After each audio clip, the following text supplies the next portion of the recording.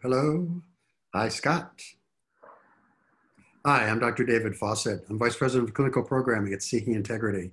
And I'm fortunate enough to host a webinar every Wednesday night at 5 Pacific, 8 Eastern. We talk about a variety of different addiction topics, addiction Q&A.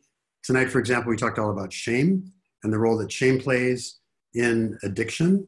And as well, most importantly, we focus on healing and resources. So we talked about ways to overcome shame and to develop skills, to develop resilience, and to really put some of the observations we've had as clinical staff into practice, not only for our clients, but for the general public as well.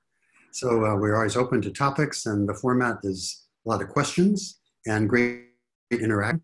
And so we want to make sure that these webinars are relevant and useful for people. So, and we want to make sure that our skills and our experts are accessible. So I am really thrilled to be able to interact with everyone on Wednesday nights and for a variety of topics, and hope that you'll join us there soon. Thanks.